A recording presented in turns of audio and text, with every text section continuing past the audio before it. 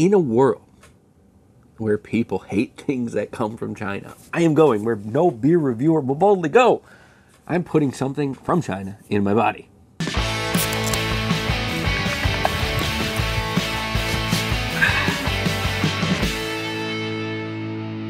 Welcome everyone to another half-ass beer review. My name is Josh, and tonight we're drinking a can of Lychee Sherbet. Berliner Weisse style ale with lychee juice, milk, sugar, and natural flavors. 4.5% ABV, brewed and canned by Untitled Art, Waunakee, Wisconsin. Now you're saying, what does this have to do with China? Well, lychee originally comes from China. Now it can be grown in America in climates like Florida and such, but it's mainly found over there. But yeah, you look at the can art, right? This can art is by Stephanie Heyman. Sorry if I mispronounced it. I'm sure you're not watching this, so we have nothing to worry about. Let's crack it open. Let's pour it, look at it, smell it, taste it, see what it's got going on. Not the color I was thinking.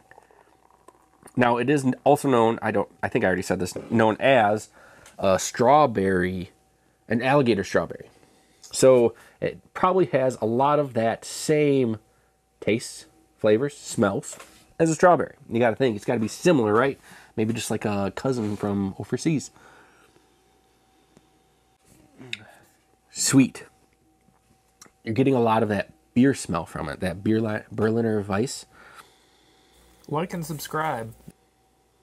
It smells almost more like a traditional Goza. Maybe not as light as one of those smells, but I mean it's murky.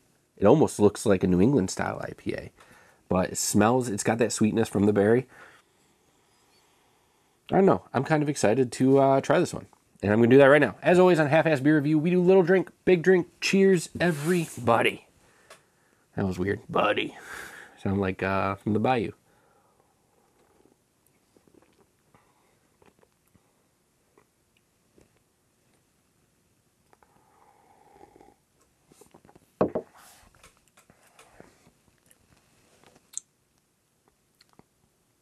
Wow. So it's not necessarily like a strawberry. There's a sweetness to it. The milk sugars are in here, giving it like this creaminess. This almost tastes like a strawberry rhubarb dessert. That's what I'm going to go ahead and say here.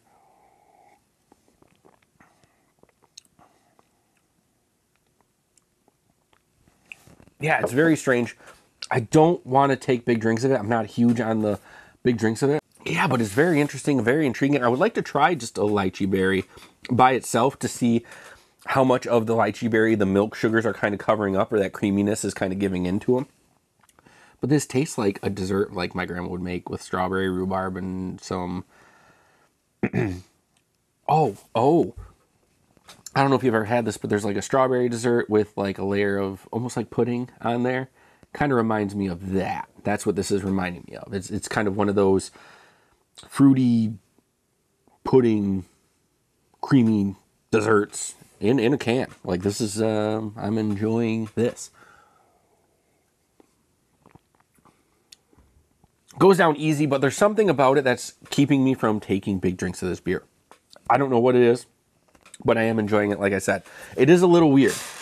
If you're not into weird new things, it probably might not be for you. But if you are, if you're into expanding your horizons, especially when it comes to drinking beer, I'll drink beer with anything in it. You could tell me you're putting sauteed onions in something, and I hate onions with a passion, and I'd probably end up trying it just to see. Would I ever buy this beer again? I'm not certain. Like, I'm trying it, I'm drinking it. It's not bad. It really isn't. I'm recommending, if you're into these kinds of things, or if you're into trying new stuff, try this one out. I just don't think it's for me. But I'm not really getting, I don't know. It is light. I wouldn't say it's refreshing. It goes down easy. You're left with kind of that, you're left with the berry. The creaminess is gone after the drink. But it's a creamy, fruity drink right in the middle, and then after, you're just kind of left with that fruit. This isn't terrible. Like, it really isn't. But like I said, I don't think I could buy it again. If I did, it would probably just be a single can. I'd have to be kind of hankering for it. I'd want other people to try it. This is definitely something I would be like, whoa, you gotta try this. Like, if I were going to a party that says, hey, bring a 4-pack, maybe no one's ever had before, this is something I would take just so that other people could try it and I could kind of get their opinion on it. Not a lot of beers are like that, but this is one of those where I'm like, I like this. I think it's good, but I want to know what other people know too. Like that's pretty interesting that they could do something like that. And they're expanding kind of the fruits. Again, like I said last week, like they're pulling fruits out of nowhere.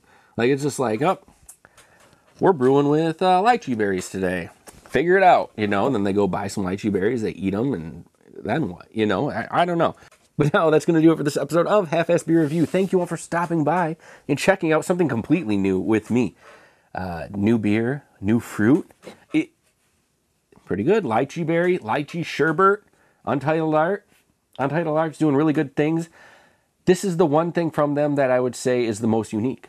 Like, I think all of their beers solid, but this is probably the most unique thing I've had from them, or even any brewery in quite some time. I know a Berliner Weisse isn't necessarily unique, but just how they did it with the milk sugar and the new fruit, the lychee berry, pretty cool. Pretty cool. But now it's time for you to tell me what you're drinking. What are you drinking right now? What do you like to drink? Would you try this? Have you had a lychee berry? I want to know. Has anybody that's watched this had a lychee berry or a strawberry, an alligator strawberry? Man, I screw that up every time. I want to know. You can let me know down in the comments.